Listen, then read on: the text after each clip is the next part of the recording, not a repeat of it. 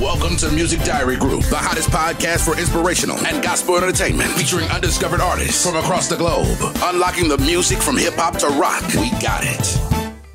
Welcome to Music Diary Group, the hottest podcast for inspirational and gospel entertainment. I'm your host, SyncereOnBeatz.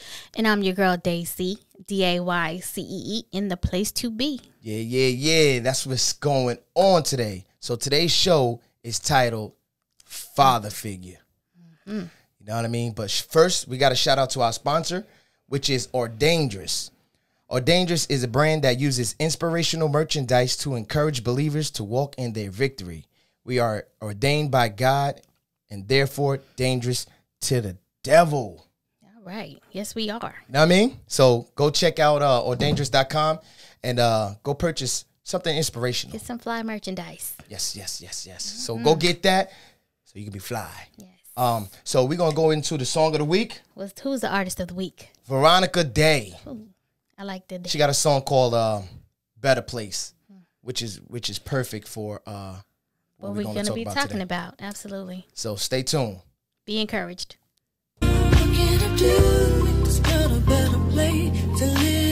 Unlocking the music. I wanna do more in my life than what I'm giving.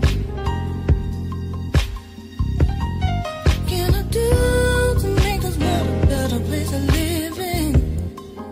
I wanna do more in my life than what I'm giving. Embrace the sadness from the faces.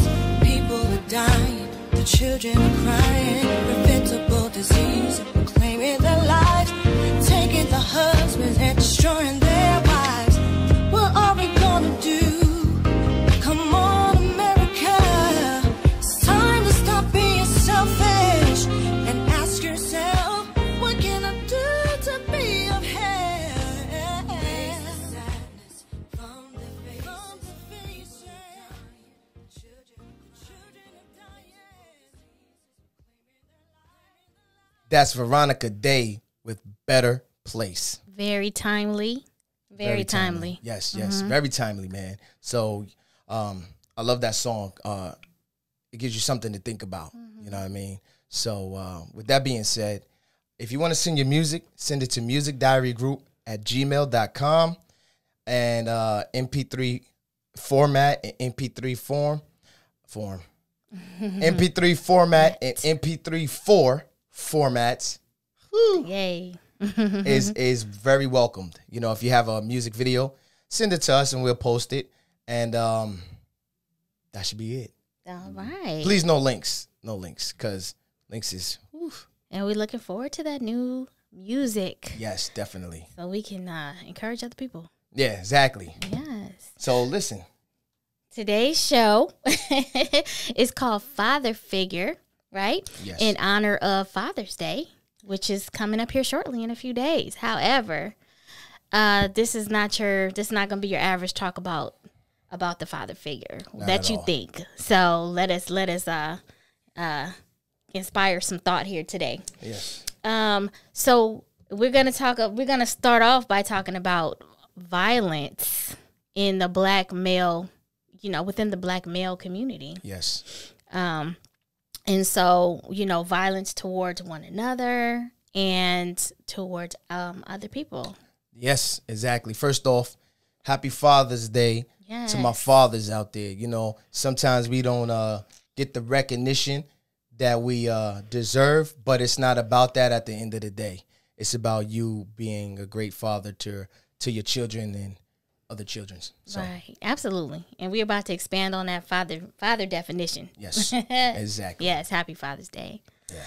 So how you feeling about, and I know you're very passionate about this, so we're going to give you a little something to think about. How do you feel about the black violence, the level of black male violence currently? I'm going to say this, so it might seem that I'm coming off angry, a little, It's passion. Yeah, this is all passion, because I'm a loving person, you know what I mean? And so don't get offended if I say some words that you're not going to like, but towards one another. This is not this violence that these young kids is committing and not just young kids, it's sad. You know, it's hurtful to families, black families everywhere. You know, I feel as though it's a lot of it's unnecessary. It's coming from just hatred for one another, you know what I mean, for the next man. I mean, and a lack of care for life. Yeah. A lack of care for life. Yeah, I'm trying to choose my words carefully because I can go straight forward, and the best way I know how to say things is just to say it. I don't know how to sugarcoat things sometimes. So that's why Daisy, when you hear, she's going to tell me to stop because this is going to be a situation that... Otherwise, we'll be here for about an hour. Yeah, we'll be here for an hour. It's a huge topic, and I even feel like we can even tackle some of this within another show, too, you know? Okay, yeah. So, you know, I know there's been an increase in reporting of black on black violence, and you know, because Father's Day we're kind of focusing on the black male. Right. Of course, there's violence amongst black females as well, but we're kind of focusing on the black male today, and you'll understand why a little later on. But there's been an increase, and my thought, you know, my conspiracy theory, you know, about that is, you know, is there an increase in this violence, this black male violence, or is there an increase in the reporting of it because of all these movements that's been happening in the past year? So, or you know, do you feel like it's a little bit of both? Yeah, I think it's a little bit of both. I think it's an increase on reporting it because they want to make black people look like we're the violent ones, right? You know, but I also do think that there is an increase, but there's also an increase in violence, not just in the black community, everywhere when the summer hits. Oh, yeah, that's true. You know, it gets hot and... people lose their minds. People get out of prison. You told me that. Yeah, people get out of prison in the summer. You know, if you haven't noticed that, look when people get out of prison. So they let everybody out in the summer. So cages open in the summer. You know what I mean? That's crazy. I remember that. Yeah. And, you know, but the thing is, you know, there's crime. Crime's going to increase over time when things happen in life. You know, we just coming out of this pandemic. People been locked up and feel like there's no hope and they don't care. COVID's going to kill them anyway. You know, so they just out there just busting all kind of shots and killing everybody, which brings me to street code. Yeah, and that's my concern. And I know we were talking about it, and of course that's not my only concern. Yeah. But, you know, I think as a black female, I literally, and I shared this with SyncereOnBeatz, that I had a level of comfort, a little bit of a level of comfort by the fact that I wasn't a black male. I feel like I wasn't targeted as much. Okay. Excuse me. Yeah. Because I wasn't targeted as much. She is allergic to the bull crap too. See? I wasn't targeted as much as a black man, so I felt some security in that. But these days, you know, street code seems to be out of the window. And I'm concerned at the gas station because I'm hearing stories about these young black men carjacking women with children in the car. Killing kids too. More than once, you know, taking the kids with the car, dumping the kids later. I'm hearing a lot of stories, you know, about senior citizens, elderly people getting robbed and carjacked. And I'm like, what happened to code? I mean, I did not grow up innocent in a bubble. I grew up on the streets of Southern Cali, Los Angeles, around, you know, gang violence, and I've never felt this unsafe. And that's saying a lot, you know. And so because there was a code, right? There was a code. You hit your target. You might not be a very good shot. It was lots of stray bullets, right, in Los Angeles in the 90s. but you're hitting, you're gunning for a target. You're not just out here shooting at will at random, shooting in crowds. And them just out here just wilding out for no reasons. You know, back in the day, you know, it's no women, no children. You know what I mean? I would say this, and I got to say this first. I seen people get shot, getting people shot in the head. I seen people get run over by a car, and this is all on purpose. I seen babies get hit, right? Seen babies get hit by a car. I've seen it, but check this out. I also seen where people was trying to hit their target and then messed around and just murked everybody. But I also seen, which was a street code, somebody walked up to somebody and sliced them up. You know what I mean? Or shoot them. And we don't condone violence. We don't do that. But we're trying to show you, listen, if you got a problem with somebody, yo, keep that between you and that person. Everybody don't need to be in your business, man. No, everybody does not need to. There's civilians and there's street cats. Why are you mixing the two? You're not supposed to mix them two, man. Right. You don't do that. And then, like, how are we being viewed as a result? Like, because we're talking about the times that we're in. How is this affecting how society is viewing us when we're trying to get reform? You know, we're trying to get police reform and for mad years. and we're trying to move forward. How Right. is this making us look? We looking like some. I'm gonna be honest with you, some jackasses. We looking like dummies. We looking like coons, like clowns. They like, they killing each other. They, you know, let them kill each other. You know what I mean? They want this and they want that. But look what's going on in these cities. Right. And didn't you say, like, about law enforcement? Because it's like we focus on when law enforcement comes in, right? And they're so quick to draw guns and shoot black men specifically. Man. But then it's either they're either overly violent or they completely Withdrawing and letting you kill each other. and letting you kill And each you know other. what we was talking about? This is what I've seen. I've seen this. So law enforcement, they say, yo, we let you go. Even though you just murdered 2 people. But they say, yo, we let you go. But you gotta do us a favor. See them dudes over there? Yo, you gotta go hit them. You gotta go hit them up. Use your gun. Do whatever you gotta do, but go kill them. I've seen that. So they're using us as pawns. And then they let you go. And then you know what they say? Oh, we couldn't find those killers. That killed whoever. Oh, we couldn't find them. Unsolved mystery. I've seen that. Wow. You know, all the stuff that goes on, you know, and it'll continue to blow your mind. You know, we think we've seen everything, but we haven't. I also wanted to bring up the violence, you know, kind of coming back to the music scene. Okay. Like the violence among rappers in the industry today is mind-blowing to me. It is. Because remember when I was saying that when we were coming up, that's not no form of rap code. Nobody was doing that. Nobody was doing that. I mean, the deaths of Biggie and Tupac was like shocker. that was it was phenomenal. It was mind blowing because that didn't happen Right. in that industry. In the hip hop industry was supposed to kind of save you from the street. Exactly. That's what it was. That's what a lot of rappers attributed it to. Right. You know, it's like, oh, rap saved me. You know, rap saved me from the street. Biggie and Tupac, and you know that conversation between P. Diddy and Notorious B.I.G. was, you know, it's either the streets or the studio. Right. You know, regardless of, because it's a whole nother issue, you know, in the studio. You know, that's a whole nother show. Right. But like, you know, he said the streets or the studio. And I felt like that was kind of like a way to mentor, you know. That was kind of a route to mentoring, was the music industry. So what's going on now? Yo, you're not supposed to mix the two. You know what I mean? Like the whole purpose of getting money and being in the you know, hip hop and all that. Those cats use that money to get out the game, man. You know, they got new cats now. Just they don't have no mentor, so they don't know. They mixing the two and ending up dying. And nobody's telling them that, especially if you have a record deal. Nobody's saying, yo, you can't do that. Why? Because you worth more dead.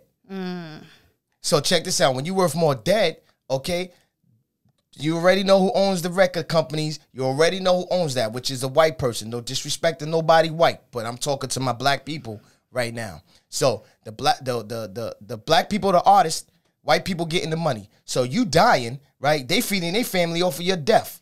So you think they're gonna stop you? You think they're going to mentor you? No. So there's none. That just kind of went down the toilet. That went down the toilet. There's no mentoring. Like, why is this so common?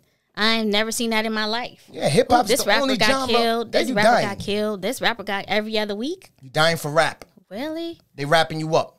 Wow. They No wrapping pun you intended. up. No pun intended. They wrapping you up, man. Mm-hmm.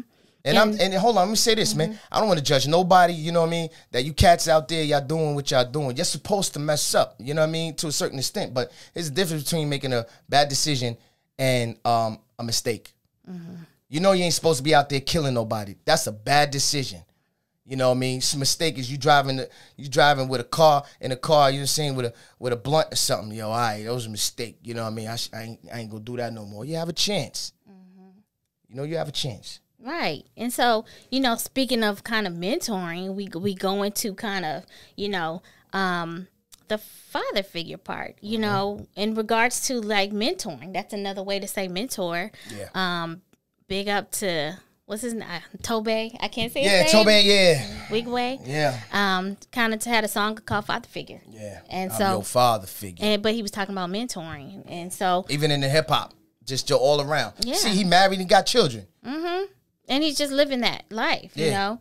And so you talked about men who serve time. Like, how can they mentor? Like, what should they be doing? You know, first, I would like to say this, man. And I'm from the streets, man. I did my dirt, whatever. The cats that did time, you're responsible for what you left behind. They saw you do what you did. Now they following the same footsteps. And you come out after so long, whatever you did, and you leave, or you go back to the same area and you just forget about them. But you failed to realize those children you raised, because you raised them. You can't get out of that. They saw you do your dirt. You raised them. You got to go fix that. And, like, what can they do to fix it? All right. Some of these cats now, they scared of these young dudes, man. They scared. But what you can do is, if you go to work every day, because when you come home from prison, all right, you flying right. I mean, I don't know too many cats that's out there going back out doing the same thing, because you got a lot to lose. So you're going to get a regular job anyway. So you might as well start with a regular job now before you did that dumb stuff. Or if anything, stay in the house. Stay in the they house. Can't get a job. Yeah, yeah. I mean, come on, man. Stay out of trouble. Stay Just stay out of out of trouble. It could be as simple as just stay out of trouble. Yeah, but what you can do is you can work, talk to them cats every day. Yo, what's up, yo, man? What's up, my man? Yo, whatever, how you say it. Yo, what up? Stay out of trouble today. They might say, yo, F you. They may not even listen, but it's going to be in their head. If you say that every day, whatever, it's going to be in their head. They might be like, dang. It's going to ring a bell. When you do something repetitively, that's how you say it? Yeah, that's how you say it. You said it. When you do that, guess what happens?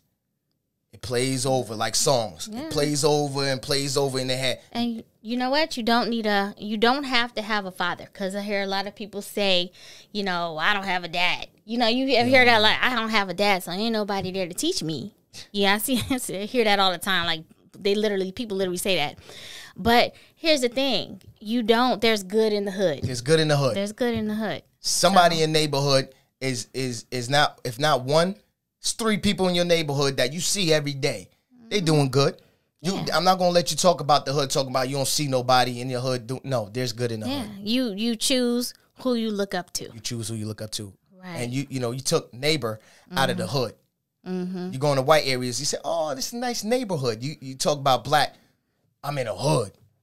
No, you took neighbor out of the hood, which means there's no love. It's time for us to start loving each other, man. Stop killing each other and move forward. Right, absolutely. And just real quick, there's also the men, the black males that so-called got out. I'm going to air quote that, because, you know, we all know what that means to get out of the hood. We made it out, you know, the Jeffersons.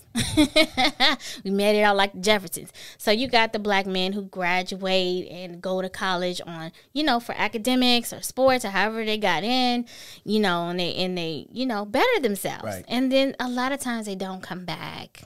They don't go back and feed, you know, their community, you know, and so even if you That's just a go problem back, too. it is. It can be. There's an absence. There's an absence of that. There's an absence of people coming back and giving that. Even if you go back to your high school and, you know, speak. Yeah, like I've been putting boots on the ground for many, many years. You know, I go back and I used to talk to the cats in high school, you know what I'm saying, when they're about to graduate. I let them know about the streets, you know. I pretty much try to put boots on the ground everywhere. You know, I've tried everything, even police officer. That's a whole nother situation. You know what I mean? Try that too. You know what I mean? So I've been out there. So you can't tell me there's not good everywhere. You know, I just want to stay on topic. Even for men that have fathers, you can still find mentors. You can still find mentors. Outside of, you know, because sometimes people's fathers just, you know, don't always completely cut the mustard. They're doing the best that they can. Exactly. And so what about pastors? Pastors? Yo, I don't see. I'm gonna tell you this one example. Me and my father, right? We had a meeting with a lot of pastors in Atlanta and the police departments, several police departments. You know what I'm saying? Like captains, captains, detectives, all of them around the Metro Atlanta. Me and my father was the only ones that came out there in street clothes. Everybody else came out there in suits, chains and all that, you know, clergy outfits. Streets don't need that, man. They can't relate to that. But where are you guys now? The streets need you. Where are you? And then you know what? It's I always say it's a remnant.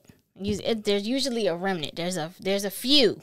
But there's so many pastors everywhere, right? So many churches, all these so many churches pastors that you see in Atlanta. And then when you go in the hood, right, when you go talk to these cats, don't preach to them because that's not what they're looking for. They just need love, man. They need guidance from everybody. Right. Come on, man. Right. And so, you know, the takeaway from this, you know, we call it father figure. I wish I could say more. Oh, we can't, you know, time. Yeah, time. But the takeaway is that all black men are father figures. All black men are father figures. Meaning that all black men have something to contribute to the generation behind them. Yep. And so, you could be a bad father figure or you could be a good father figure. But at the end of the day, you a father figure because somebody's looking at you and they're copying you when you think they're not. That's it. That's it. You just hit the nail on the head. And with that, we are going to have a phone call. Oh, yeah, I forgot about that because I was, Yes, and we're calling. We're going to call my father. Why are we calling your father? Because my father put boots on the ground for many years, man. He done seen it, man. He been locked up mad times, man. He been there. And he was out there on the streets, right? Out there on the years streets, man. In New York. In New York. Out on the streets talking to all the young drug dealers, gangsters, mafia. You know, mafia. Mafia. So he was just bold with it. Yeah, but you know what? They respected my father. You know what I mean? They respected him and because of what he stood for. They call him Reverend Wright. So hold on, let's get to him. See if he answer the phone. You know, he an old man right now. He real old. Yeah. He got a lot to say. Yeah, so you gonna ask him a question? Yeah, I'll ask. Hello? Hello. Yo, what's up, Pops? How you doing? Okay, how you doing? All right, you live on air right now. Hello. Okay, can you hear me? Yes. Yeah. Hey, we're gonna be brief. We're gonna give a quick little ask you a quick little question if you don't mind. Yeah. Okay. Okay. So, what is your experience? I know this is a lot, but just if you could just kind of wrap it up a little bit. What is your experience with mentoring young black men, young black males? Yeah, like what did you encounter? Like, you know, how did it go? What did you see? Well, it went well. You know, when you're dealing with young kids and especially in our race and men, we find out. You know, what I have found out is that we as men, black men, we have issues that we have to solve within ourselves, and that in order to help our kids. Mm-hmm. So you're saying pretty much like, you know, if and this is what I'm just speculating. So if your father did something to you, right? You mad that your father wasn't there for you, so you ended up acting like a jerk, or you on drugs or something, and then or that just making carries poor on. decisions. Poor decisions. Right. Yes, because see, mothers can only be a mother, but they can't be a father to their male. I agree with that. To the black male. I agree with that. So if there's no dad in the house, you know, and matter of fact, you could have dad in the house, but that doesn't mean that he's accountable. Wow. Great point. Mm-hmm. Great point. They can, the male can go to work, you know, and provide for the house, but he's only a provider. But if he doesn't go beyond that, then especially when you have young boys, then, you know, there's nothing for those boys to, and those, you know, us becoming a young man. Okay. To, you know, a young man, because they were not taught to because Dad was seeing, but he wasn't. He wasn't there. He wasn't with active. the black male. Okay. Wow. Well, He thank wasn't you. active in their lives. Right. Well, thank you for that, man. I appreciate that. You know, we getting ready to wrap it up, so thank you for that. Thank You know, you. I'll call you later. Okay. All right. All right. Love you guys. All right. Love you too. So that was my father, man. I seen him get locked up. You know what I mean? I seen him one time real quick because, we passed 25 minutes. But I seen him, man, help somebody. These cats on the block, they was stabbing each other with the machetes, man, you know, bleeding, you know, boom, boom, boom. And you know, that running down a fire escape, stabbing dude. I mean, chopping him up. So he was getting My father was up there running, you know, trying to split that up, yo. getting locked up trying to help people. Trying to get, Yeah, listen, good trouble. Good trouble. Yeah. Yeah. But the moral of the story is, man, I love the black community, man. We love you. I want to embrace you, you know, young brothers and older cats, man. Yo, if you using that, activating that pistol, because it's no more fighting no more. You activating the pistol. If you're doing that, just know there's consequences, and you're selfish. And, you know, for all of you in a place to be a father figure, you don't have to have a child. You don't have to have birthed a child. You know what I mean? You are a father figure. Yes.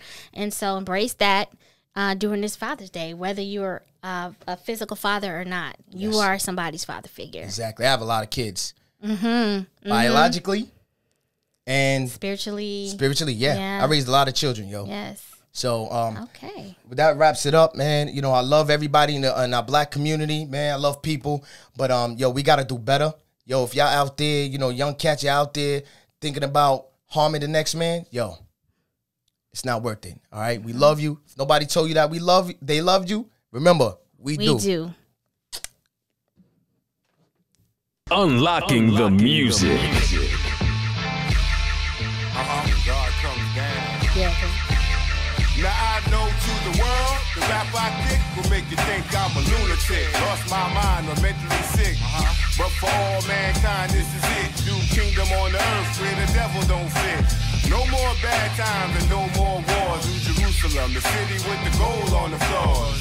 Righteous laws, 1,000-year pause, the earth rejuvenated, Christ illuminated. I fight for the cause, kick down doors, the devil set up, and I'm about to erupt. Max the warrior, I wear the armor of God. Fix your face, raise the base, and stop looking so hard. You see, praising the Lord is easy for me.